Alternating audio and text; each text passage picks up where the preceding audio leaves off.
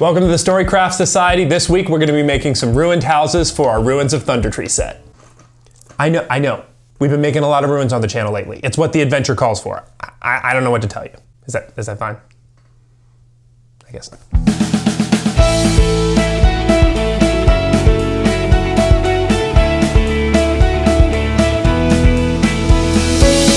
Here we are, another Thursday, and we are back on the channel. My name is Garmin, this is Connor, and we are the Storycraft Society. This week...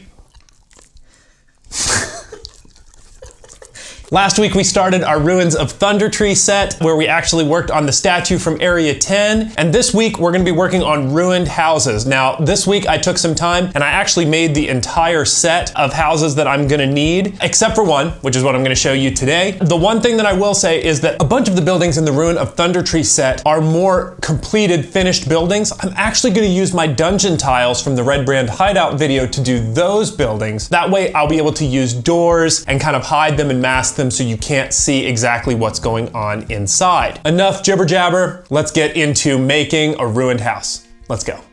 All right, so we're starting with our masonite base here. I just cut this out to shape and then sanded down the edges so that it gave us a nice smooth surface to rest on our table. And then the next thing that I did was I used a template. Now I have two. One of them is showing me what the outside walls is going to look like, and one of them is just the inside floor space. Obviously you see that it lines up there. And I traced that out onto the masonite so that it would give me a good reference when I'm placing my foundation bricks. The next thing that we need to do is decide where all the features and stuff of this house are going to be, and I have two things that I'm going to add. One, there's going to be steps right here that go up and into the building, and then over here I'm going to do a small, I guess it would be like cellar. It's one of those angled things that, you know, opens like this and goes down in to a lower level. So we're going to do that over here. We're going to do the steps over here. There's nothing else to say about this other than jumping into it and starting to lay down some bricks. So we're going to be using two different types of bricks / blocks. One of them is actually the size bricks that we used for the dungeon tile video. I just cut up a whole bunch more. The other is the blocks that we used for the Agatha's Lair watchtower, as well as the old Owl Well watchtower. And what we're going to do is not use these as the blocks for the sides of the ruin here, but we're going to use it as the foundation that's going to run around the outside to give us a bigger looking stone. So let's start gluing some stuff down.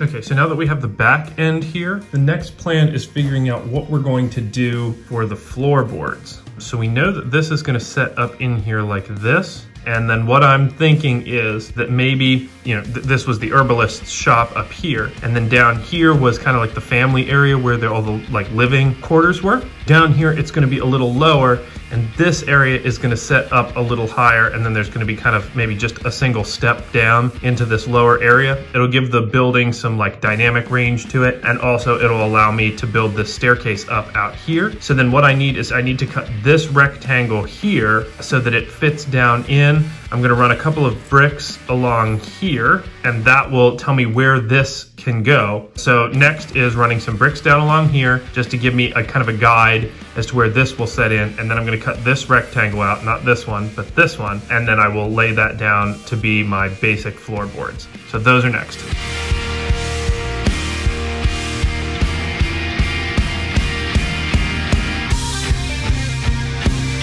So to do the floorboards for the lower section, we're going to be using dollar store foam core. And what I'm going to do is just kind of trace this using my inner template out. Again, nothing fancy here. Trace this line out here. And then we're going to take our X-Acto and start cutting away at it. Actually, I might grab a ruler.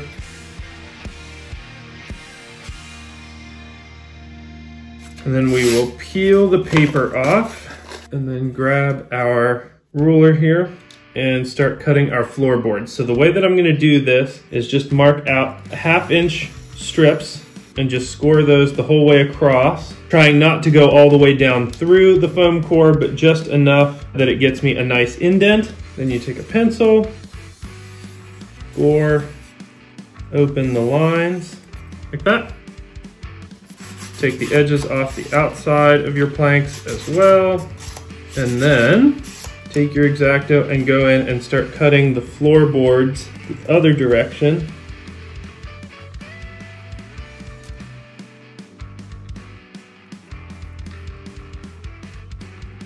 Nail holes.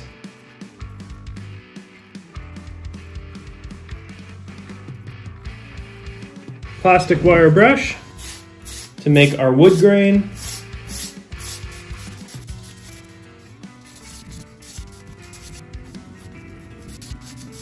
And then this will sit down in just like that. Lower floor, ready to be glued down.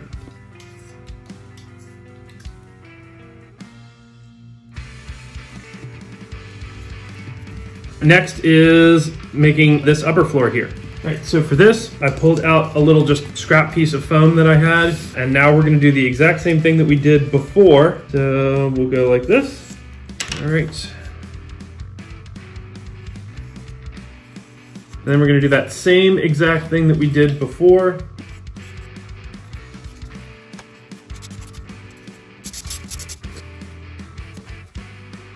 All right. So now that that's done, we are ready to cue the time lapse of me putting in the rest of all these bricks.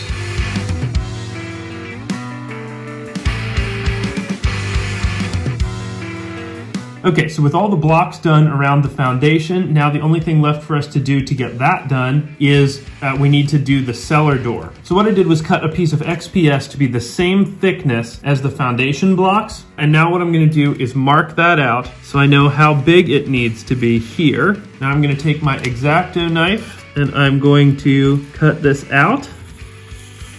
So now I have my piece here that fits in like that. Now what we're gonna do is get that carved up so it looks like block and a cellar door.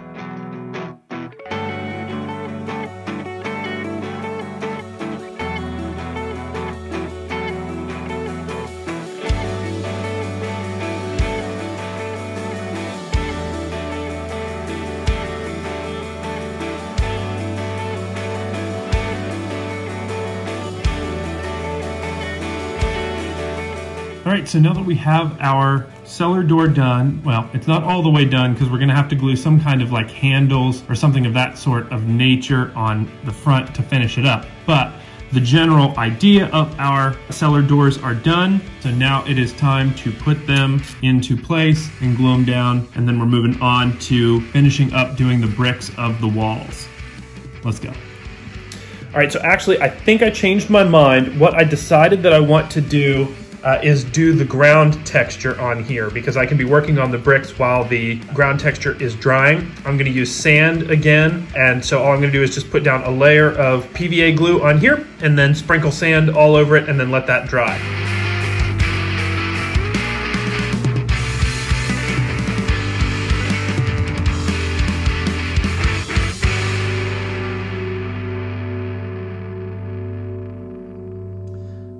All right, so here is how we are looking now that we have the first full layer of brick down. Obviously the first layer had foundation block that we had to lay down, but now it's just pure brick. Not a whole lot to say here other than now I just gotta keep on keeping on to get all these bricks down. I am gonna put windows in maybe here, maybe I'll put one back here or kind of off to the side here. And the way that I'm gonna put those windows in is just by using small strips of XPS made to look like wood windowsills that I'm just gonna glue in on top of the bricks. But the next thing that you will see is when I've got this thing all the way done. So ready? 3, 2, 1.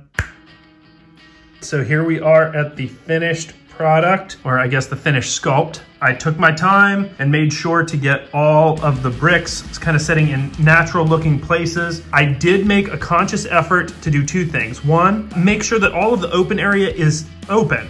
This isn't a display piece, it's for playing Dungeons and Dragons, so I need space in here for miniatures, for battles to happen and that sort of thing. So that's really important. The next thing is these crumbling bricks look really great. However, they make it hard for miniatures to stand on. So I made sure to give a couple of clear, flat areas where even up on the walls of the ruins, players could stand. An example that I always use is the rogue in the party is always going to want to run and jump up on top of things and leap over the bad guys and land behind them and whatever. So that's definitely something that you want to give your players the opportunity to do in a build like this. So the last thing that I guess is of note is when I did the windows, I made them go 2 bricks high. There's no specific reason for that other than the fact that I just took a miniature and placed them at the window and then decided where a good window height for the miniature would be. This might be right, it might be wrong, but I think it looks good and that's all that matters to me. The next step is getting this bad boy Mod Podged up. Then it's time for paint. So let's get her done.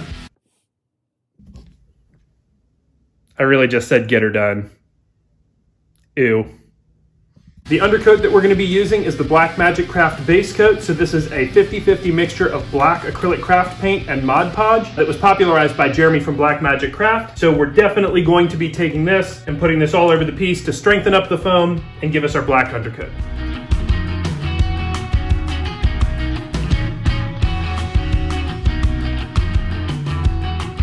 All right, so we aren't doing anything fancy with our paint job on this. In fact, it's all gonna be real simple. Now for the wood, I really want this to look old and aged, so I'm gonna be going with a more gray palette for the wood. And this is actually another thing that I stole from Jeremy at Black Magic Craft. So you take a honey brown, water it way down, put that onto the woodwork, then dry brush it with a medium gray, and then after you dry brush it with a medium gray, you hit it with a tan. You hit it with a tan, and what that does is that makes it look old and aged instead of looking like a brown, kind of fresh, more supple wood. I'm gonna fly through the painting process because it's nothing new that you haven't seen in a video before. So, paint, then we're gonna start decorating the piece up.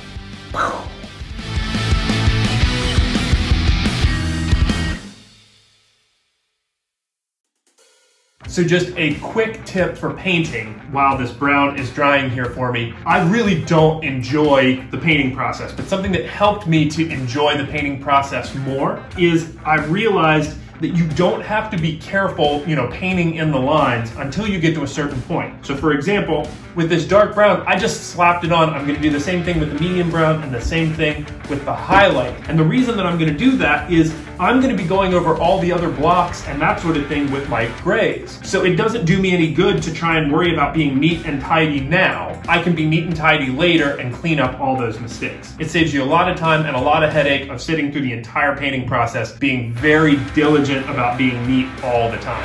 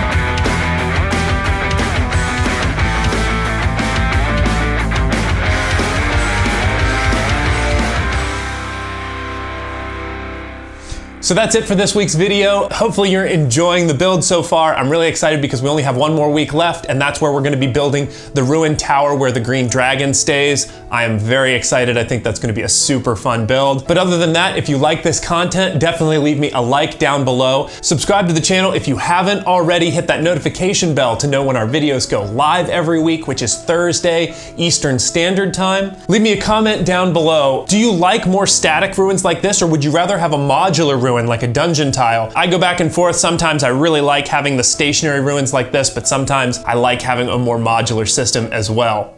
But that's it for this week. Until next week, I'll be seeing you. Actually, I guess we'll be seeing you, right? Ignoring me again? Nice.